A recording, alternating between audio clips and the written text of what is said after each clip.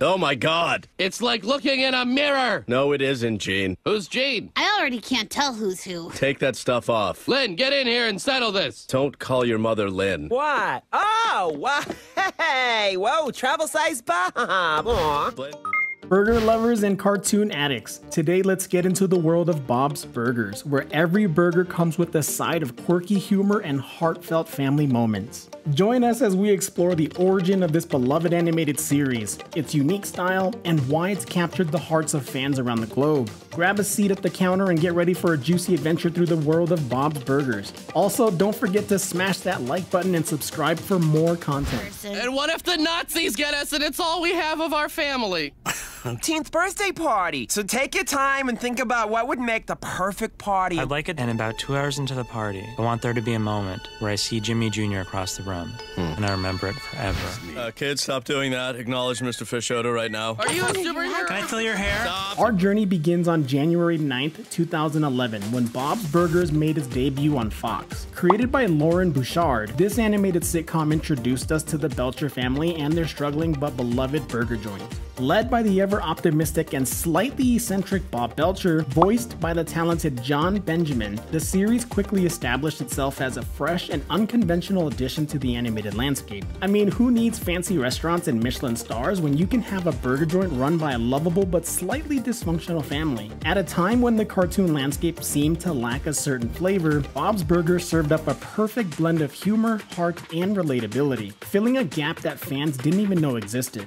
One of the key ingredients that sets Bob's Burgers apart is its electric cast of characters. From the offbeat Belcher family to the colorful residents of their seaside town, each character brings their own unique flavor to the mix. There's Linda, the spirited and melodramatic matriarch, Tina, the awkward but endearing eldest daughter with the penchant for writing erotic fan fiction, Gene, the eccentric and enthusiastic middle child with the passion for music, Louise, the mischievous and cunning youngest daughter with the penchant for mischief, and of course, the lovable but slightly oddball regulars who frequent the burger joint.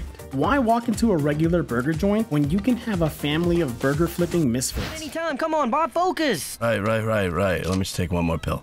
Hope you get your lost manhood back, Dad. Take care of our father, strange nerd! No funny business. I'm not a nerd, I'm a video game enthusiast! Now, Tina, anyone can tie a cherry stem with their tongue. Let's see what you can do with this banana peel. Get it in there.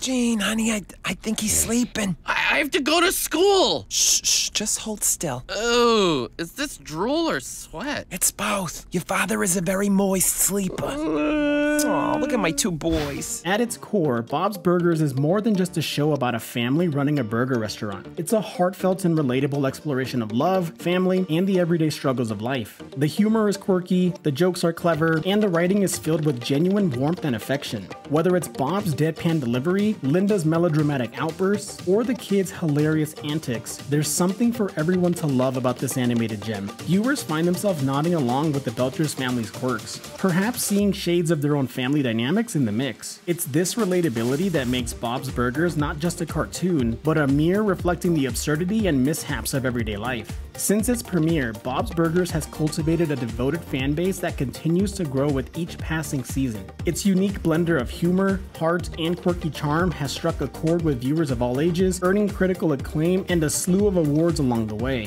Fans can't get enough of the Belcher family's zany adventures, and they're quick to spread the word to anyone who will listen. I mean, who needs mainstream appeal when you can have a cult following of burger enthusiasts? We don't have the logos on our bags. That's what's gonna be on camera. I'm on it. Why'd you draw a rocket? It's not a rocket, it's a fish. Okay, why would you draw a fish? It's easy to draw. So is a hamburger, or my name. Looks like a Jesus fish. Bob? Yeah. Hey, you are Bob. You are definitely not a cop. Okay, thanks. Here are your burgers. Hey, what are they saying about me up there? That you'd be, hot. Hot?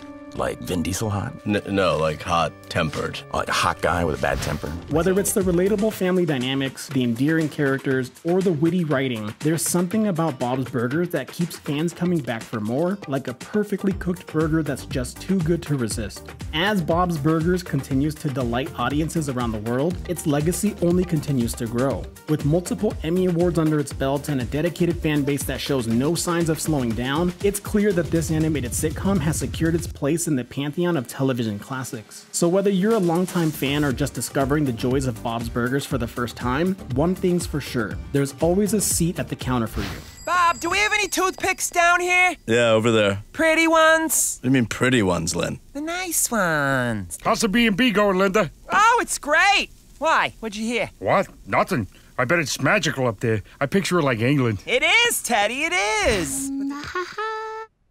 What are you doing? Oh, hi, Louise. Oh, hi, Mom. Hello. You're holding my stuff. Hello, my little lady. Hello, Mom. What are you doing with my stuff? I was just welcoming our newest bed and breakfast guest into your room. Your face is fat. No, it's not. It's perfect. I'm sorry. I'm sorry, what's that? La la la, living it up.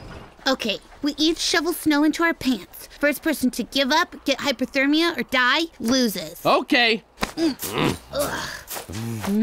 I'm fine. Yeah, I love it. Yeah, I don't feel anything. This is great. I love your ski suit, Dr. Yap. What size are you? I'm a men's petite 6. Ooh, big boy. You want to swap later? Swapsies. Last one down's a chimichanga.